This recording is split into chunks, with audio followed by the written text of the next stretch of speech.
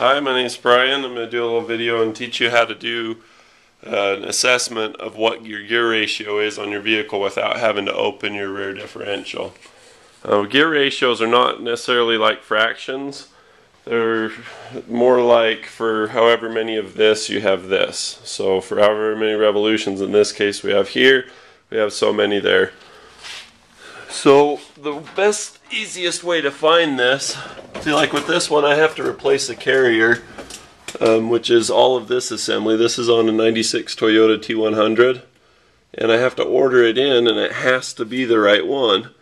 But in order to pull this out, there's no getting into the diff, you know, like on a 9-inch or something where you can just, or like an 8.8 on a Ford, where you can just pull out a bolt, slide a pin, take out your C-clips, etc. You have to pull the axles and everything out each side, and that's a lot of work. And then you got to pull this out just to look at it, to put it back together, to wait for it to come.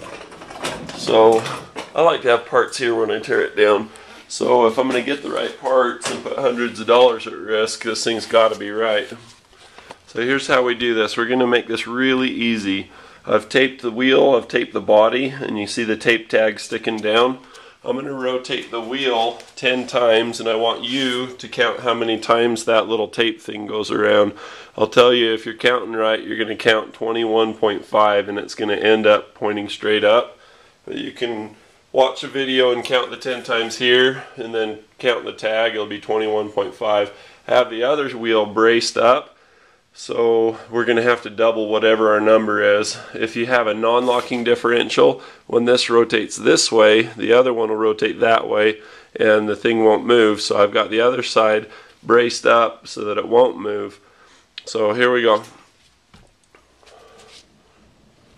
1, 2, 3, 4, 5, 6, 7, 8, 9,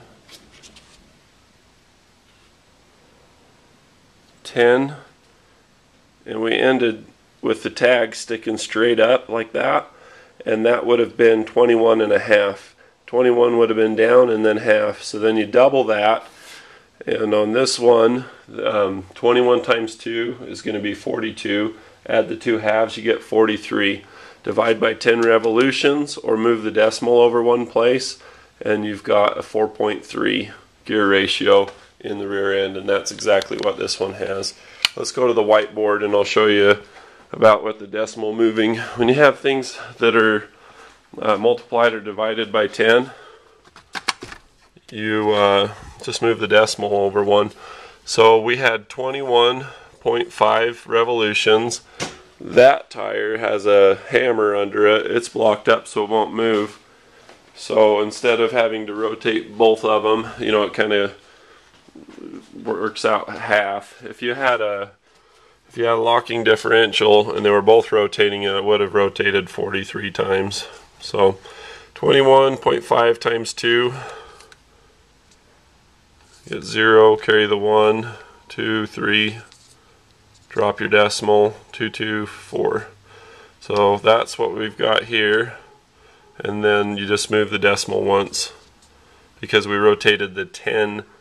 We rotated the wheel 10 times, so that thing twisted 4.3 times per one revolution. You could look at it that way too, but it's easier to do 10 so that you get that 0.3. Because the other size that it could be is a 4.10 gear ratio, and who's to say if you did it 4 revolutions or 4.1 or 4.3. So that's why you do it that way. If you like this video, be sure to click subscribe. If you have any questions or comments, leave them in the comments below, and thanks for watching my video.